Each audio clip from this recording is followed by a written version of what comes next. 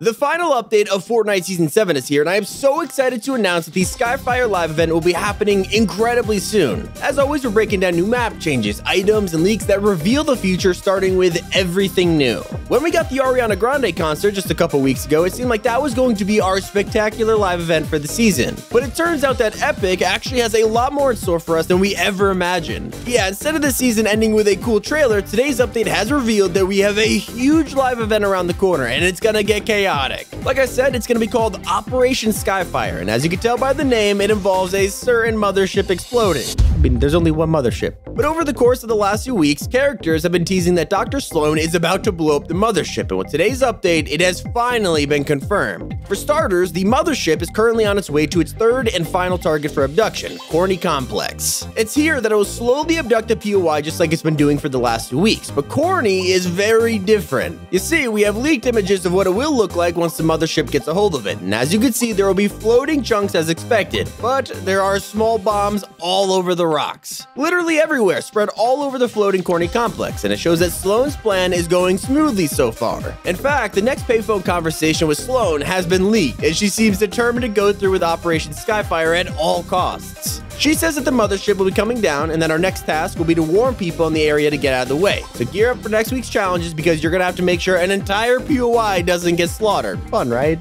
What's even crazier though is we also know where the mothership is actually going to crash land, and surprisingly, it's gonna be at Misty Meadows. And if you want to get yourself excited, in just a few days we'll be seeing a new countdown in the lobby for the event, and it'll look like this. I mean, it's pretty cool, but I'll be waiting to see the in-game version. And even more importantly, we have something very interesting to note about this upcoming live event. Leakers have found that the event will actually have some kind of downtime immediately after it ends. Basically, this live event will be sending us straight into Season 8, whether it's immediately or a black hole situation, we'll see, but how exciting is that? But event aside, we also have some more information about the map changes happening on the island right now. And unfortunately for fans of Slurpy Swamp, you'll be sad to hear that it has completely vanished as of today's update. Instead, Epic has renamed it to Sludgy Swamps, and a huge chunk of the Slurp River has gone missing. There are now craters all over the place where buildings used to stand, and this feels like a very bittersweet goodbye to a POI that's been with us since the beginning of Chapter 2. And over at Coral Castle, there are also craters around, but it hasn't fully vanished just yet. Maybe in a couple weeks, we should check back and see if it's still around before Season 8 begins. And it looks like Farmer Steel has noticed all of this destruction going around and doesn't want to be a part of it. So to prepare for a possible alien invasion, Steel has been working overtime to fortify his farm. And so if you head to Steel Farm right now, you'll notice some cool additions to the place. But not all of the coolest changes are actually in-game.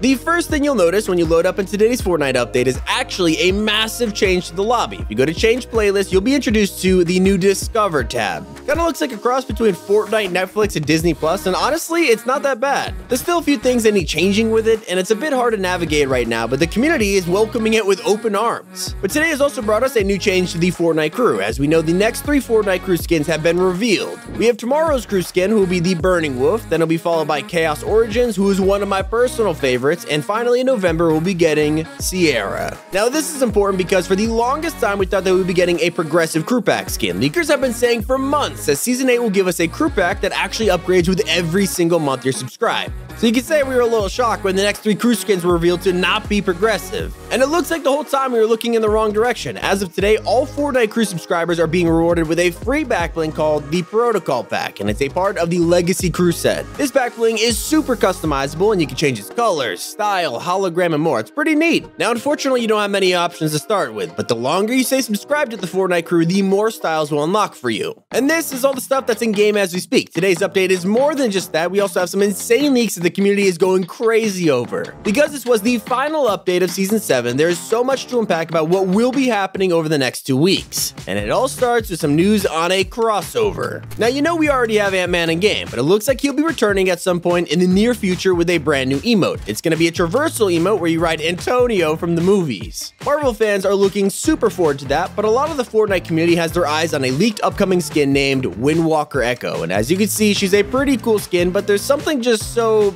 familiar about her. And that's because you may have seen the first ever demo we got for Unreal Engine 5. You know, the one on the PS5 with the girl running around through those caves and temples? Yeah, that's the one. She's gonna be in Fortnite. Such a cool and clever reference that not many people have noticed, and we're really excited to get our hands on her skin. And for the pro players and sweats watching this video, though, you'll be very happy to hear that Epic is actually releasing a new FNCS exclusive outfit. And I mean, it's exactly what you'd expect from an FNCS skin. And the same can be said for the next Save the World starter pack, which will include Lars, some V-Bucks challenges, and awesome cosmetics. And if we're speaking of starter packs, though, Season 8 will be giving us the next original pack, and it'll be a new version of the Arc skin. And it really seems like people are loving this idea of remastered skins and starter packs, so maybe we'll see more like this in the future. For now, though, we have to cover the coolest leaked skin in the entirety of today's update. An artist by the name of Doja Cat made a concept pack in February this year called Dahlia. It was a pretty popular concept skin, and Epic has decided to bring it straight into the game. But this isn't actually any ordinary concept skin. While it's awesome that Doja got his art in game, there's something extremely unique about it. This is the first ever community-made skin to have a built-in icon series emote. And by that I mean the skin, which is now named Joy, has an exclusive Doja Cat emote for the song Kiss Me More.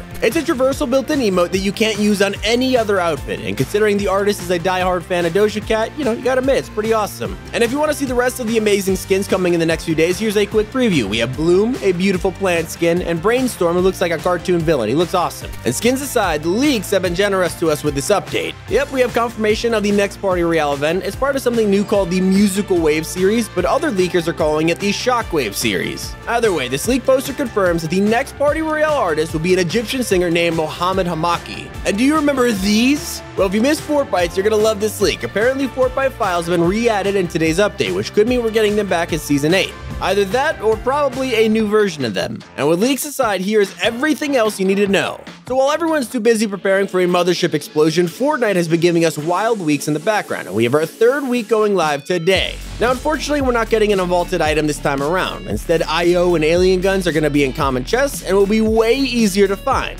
And as for challenges, it turns out that after weeks of trying to find out who the mole is, Sloan has finally figured it out. This whole time, the mole in the IO was actually Maven. I know, absolutely no one suspected her. I mean, why would we? I feel like there was no hint for it. And the real secret that we've all been following, though, has been the shrinking chair on the map. It's been going on and on for what feels like forever. But this update, it's gotten so small that the bear has lost his telescope and has also begun shrinking himself. Not the bear, no! And for the creative fans out there, some new galleries and devices have been added. But most importantly, there's a new feature called the real-time clock. This is something that is huge for creative, and for one reason: live events are now possible in your favorite creative maps. We also have new loading screens, and our eyes are on this one, including the new Joy skin. I mean, sure, she has a ton of existing skins following her, but they're actually on skateboards. Now, it's likely that this is just a prop to fit with her roller skates theme, but this could very well be a tease for an upcoming skateboard emote, or possibly even a vehicle. And that's everything you need to know about today's final Fortnite update of Season 7. We don't have long left until Season 8 comes around, and with the live event countdown beginning on September 3rd, we could be in for a massive treat. Will the mothership destroy Misty Meadows? Will the map be changed forever? Or will someone actually foil Sloan's plans and put the entire live event into jeopardy? Looking like we'll find out very shortly. Thanks so much for watching, guys. It's been Tommy, and keep it here on Top 5 Gaming.